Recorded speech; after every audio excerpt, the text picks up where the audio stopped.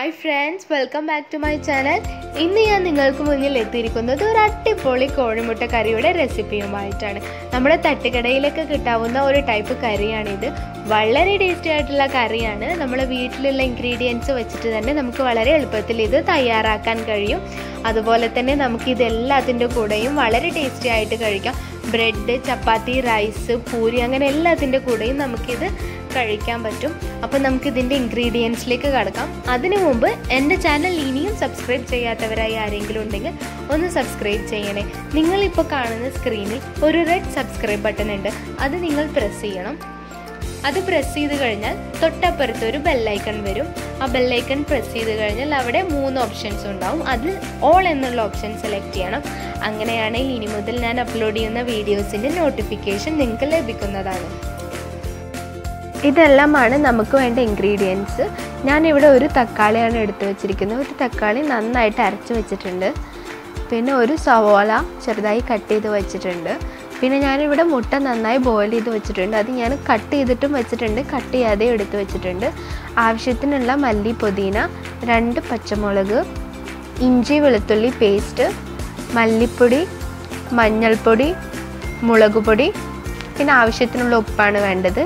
പിന്നെ ഞാനിവിടെ എടുത്തു വെച്ചിരിക്കുന്നത് കാഷ്യൂനട്ടിൻ്റെ പൗഡറാണ്, നന്നായിട്ട് അരച്ച് വെച്ചിട്ടുണ്ട്. സാധാരണ തട്ടുകടകളിലൊക്കെ യൂസ് ചെയ്യുന്നത് മൈദയോ കോൺഫ്ലോറോ ആണ്, കറി ഒന്ന് കട്ടി വരാൻ വേണ്ടിയിട്ട്.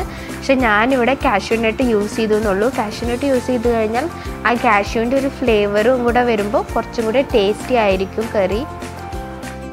ഞാനിപ്പോൾ ഇവിടെ ഒരു പാൻ എടുത്ത് വെച്ചിട്ടുണ്ട്. അതിലേക്ക് കുറച്ച് ഓയിലും കൂടെ ഒഴിച്ച് കൊടുത്തിട്ടുണ്ട്. എന്നിട്ട് ലോ ഫ്ലെയിമിലാണ് ഞാൻ ഇത് വെച്ചിരിക്കുന്നത്. അതിലേക്ക് നമുക്ക് ഒരു 1.5 ടേബിൾ സ്പൂൺ മുളക് പൊടി ചേർത്ത് കൊടുക്കാം.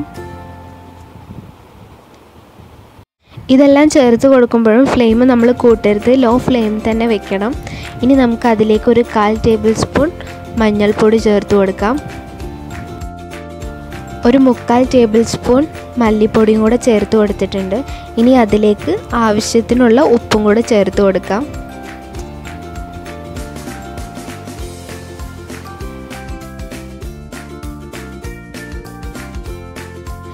ഇനി നമുക്ക് ഈ മസാല എല്ലാം കൂടെ ഒന്ന് നന്നായിട്ട് മിക്സ് ചെയ്തെടുക്കണം.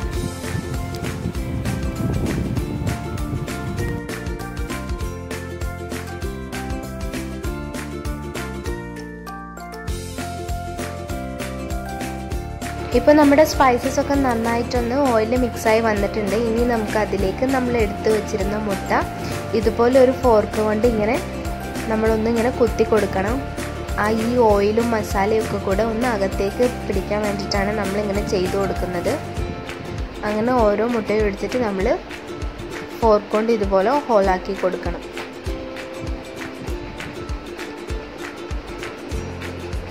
നമുക്ക് മുട്ട ഇതുപോലെ ഒന്ന് അങ്ങനെ ഫുള്ളായിട്ടും യൂസ് ചെയ്യാം. അതല്ലാന്നുണ്ടെങ്കിൽ ഇതുപോലെ ചെറുതാക്കി കട്ട് ചെയ്തിട്ടും നമ്മൾ യൂസ് ചെയ്യാം. ഞാനിത് രണ്ടും കൂടെ മിക്സ് ചെയ്തിട്ടാണ് ഇതിൽ യൂസ് ചെയ്തിരിക്കുന്നത്. ഞാനിതിൻ്റെ എഗ് യോക്ക് എടുത്തിട്ടില്ല. എഗ് യോക്ക് വേണമെന്നുള്ളവർക്ക് യൂസ് ചെയ്താൽ മതി, അല്ലാത്തവർക്ക് അത് എടുത്തു മാറ്റാം. ഇതെല്ലാം നമ്മൾ ലോ ഫ്ലെയിമിലിട്ട് തന്നെ ചെയ്തെടുക്കണം. ഫ്ലെയിം കൂട്ടിക്കഴിഞ്ഞാൽ മുട്ട പൊട്ടിത്തെറിക്കും. അതുകൊണ്ട് നമ്മൾ ലോ ഫ്ലെയിമിലിട്ടിട്ട് ഇത് കുറച്ച് നേരം ഒന്ന് നന്നായിട്ടൊന്ന് മിക്സ് ചെയ്തെടുക്കണം.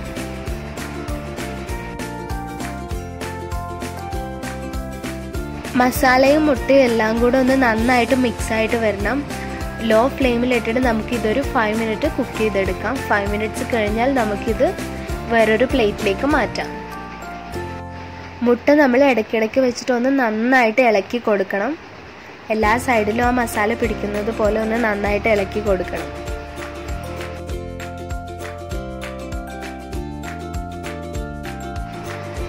മസാലയൊക്കെ ഇപ്പോൾ മുട്ടയിൽ അത്യാവശ്യം നന്നായിട്ട് പിടിച്ചിട്ടുണ്ട്. ഇനി നമുക്കിത് വേറൊരു പ്ലേറ്റിലേക്ക് മാറ്റി വയ്ക്കാം.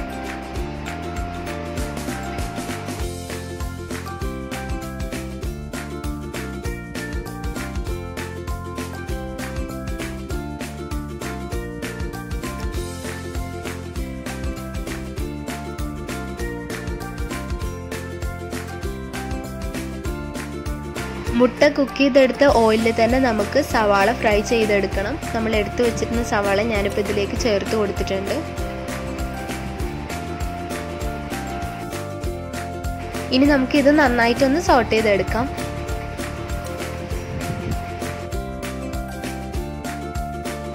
സവാള ഇപ്പോൾ ഇവിടെ നന്നായിട്ട് കുക്കായി വന്നിട്ടുണ്ട്. ഇനി നമുക്ക് അതിലേക്ക് നമ്മൾ എടുത്തു വെച്ചിരുന്ന പച്ചമുളക് ചേർത്ത് കൊടുക്കാം. എരിവിനനുസരിച്ച് പച്ചമുളകിൻ്റെ അളവ് നിങ്ങൾക്ക് കൂട്ടാവുന്നതാണ്. ഞാനിവിടെ 2 പച്ചമുളക് മാത്രമേ യൂസ് ചെയ്യുന്നുള്ളൂ. പച്ചമുളകിൻ്റെ കൂടെ തന്നെ നമുക്ക് ഇതിലേക്ക് നമ്മൾ എടുത്തു വെച്ചിരുന്ന ജിഞ്ചർ ഗാർലിക് പേസ്റ്റും കൂടെ ചേർത്ത് കൊടുത്തിട്ട് ഒന്ന് നന്നായിട്ട് സോട്ട് ചെയ്തെടുക്കാം.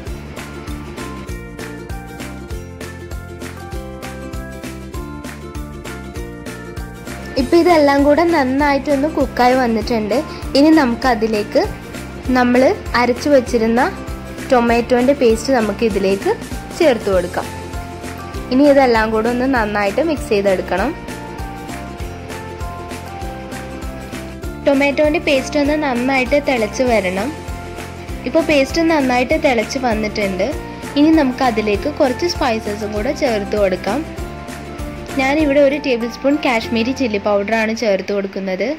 ഈ കറിയുടെ കളർ ഒന്നും കൂടെ നന്നായിട്ട് വരണമെന്നുണ്ടെങ്കിൽ നമുക്ക് Kashmiri chilli powder 1 extra table സ്പൂണും കൂടെ ചേർത്ത് കൊടുക്കാം. ഇനി അതിലേക്ക് 1/4 ടേബിൾ സ്പൂൺ മഞ്ഞൾപ്പൊടിയും 1/4 ടേബിൾ സ്പൂൺ മല്ലിപ്പൊടിയും ചേർത്ത് കൊടുക്കാം. ഇനി ഇതെല്ലാം കൂടെ ഒന്ന് നന്നായിട്ട് മിക്സായിട്ട് വരണം. മസാലയൊക്കെ ഇവിടെ നന്നായിട്ട് കുക്കായി വന്നിട്ടുണ്ട്. ഇനി നമുക്ക് അതിലേക്ക് വെള്ളം ചേർത്ത് കൊടുക്കാം. വെള്ളം നമുക്ക് ആവശ്യാനുസരണം ചേർത്ത് കൊടുക്കാവുന്നതാണ്. കുറച്ച് തിക്കായിട്ടുള്ള ഗ്രേവി ആണെങ്കിൽ കുറച്ചും കൂടെ നല്ല ടേസ്റ്റി ആയിട്ടിരിക്കും. ഇനി കുറച്ചും കൂടെ വെള്ളം കൂടെ ചേർക്കണമെന്നുണ്ടെങ്കിൽ നിങ്ങൾക്ക് അത് ചേർക്കാവുന്നതാണ്. ഇനി നമുക്ക് ഇതിലേക്ക് ആവശ്യത്തിനുള്ള ഉപ്പും കൂടെ ചേർത്ത് കൊടുക്കാം. ഇനി ഇതെല്ലാം കൂടെ ഒന്ന് നന്നായിട്ട് മിക്സ് ചെയ്തെടുക്കണം. കുറച്ചു നേരം നമ്മളിത് ഹൈ ഫ്ലെയിമിൽ ഇട്ടിട്ട് ഒന്ന് തിളപ്പിച്ചെടുക്കണം. ഇത്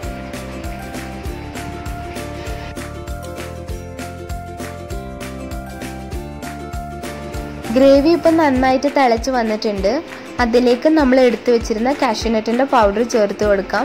കാഷ്യൂനട്ടിൻ്റെ പൗഡർ ചേർത്തതിന് ശേഷം ഒന്ന് നന്നായിട്ട് തന്നെ മിക്സ് ചെയ്തെടുക്കണം. ഇല്ലെങ്കിൽ അത് കട്ട പിടിച്ചിട്ട് നിൽക്കും. അതുകൊണ്ട് തന്നെ നന്നായിട്ട് മിക്സ് ചെയ്തെടുക്കണം. കാഷ്യൂനട്ടിൻ്റെ പൗഡറൊക്കെ നന്നായിട്ട് മിക്സായിട്ട് തിളച്ച് വന്നിട്ടുണ്ട്. ഇനി അതിലേക്ക് നമ്മൾ മാറ്റി വെച്ചിരുന്ന മുട്ട കൂടെ ചേർത്ത് കൊടുക്കാം. ഇനി ഇതെല്ലാം കൂടെ ഒന്ന് നന്നായിട്ട് മിക്സ് ചെയ്തെടുക്കാം. ഇനി നമ്മൾ ഫ്ലെയിം ലോ ഫ്ലെയിം ആക്കണം. ലോ ഫ്ലെയിം ആക്കിയതിന് ശേഷം ഇതൊന്ന് നന്നായിട്ട് കുക്ക് ചെയ്തെടുക്കണം. ഞാനിപ്പോൾ ഇതിലേക്ക് നമ്മൾ എടുത്തു വെച്ചിരുന്ന മല്ലി പുതിന ചേർത്ത് കൊടുത്തിട്ടുണ്ട്. അതും കൂടെ ഇതിലേക്ക് ചേർത്തിട്ട് നന്നായിട്ട് മിക്സ് ചെയ്യുന്നുണ്ട് ഞാൻ. അപ്പോൾ ഇതെല്ലാം നന്നായി മിക്സായി വന്നിട്ടുണ്ട്. ഇനി നമുക്ക് ഇതൊരു 5 മിനിറ്റ്സ് അടച്ചു വെച്ചിട്ടൊന്ന് കുക്ക് ചെയ്യാം. ഇപ്പോൾ 5 മിനിറ്റ്സ് കഴിഞ്ഞിട്ടുണ്ട്. ഇനി നമുക്കിതൊന്ന് തുറന്ന് നോക്കാം. നമ്മുടെ കറി ഇപ്പോൾ റെഡി ആയി കഴിഞ്ഞിട്ടുണ്ട്. നമുക്കിനി ഇതൊരു സെർവിങ് പ്ലേറ്റിലേക്ക് മാറ്റാം. തട്ടുകട സ്റ്റൈൽ മുട്ടക്കറി ഇപ്പോൾ ഇവിടെ റെഡി ആയി കഴിഞ്ഞിട്ടുണ്ട്. വളരെ ടേസ്റ്റി ആയിട്ടുള്ളൊരു മുട്ടക്കറി തന്നെയാണിത്. അപ്പോൾ എല്ലാവരും ട്രൈ ചെയ്ത് നോക്കണം. ട്രൈ ചെയ്ത് നോക്കിയതിന് ശേഷം നിങ്ങളുടെ അഭിപ്രായങ്ങൾ എൻ്റെ കമൻറ്റ് ബോക്സിൽ അറിയിക്കണം. കൂടെ എൻ്റെ പോസ്റ്റ് ലൈക്ക് ചെയ്യാനും ഷെയർ ചെയ്യാനും സബ്സ്ക്രൈബ് ചെയ്യാനും മറക്കരുത്.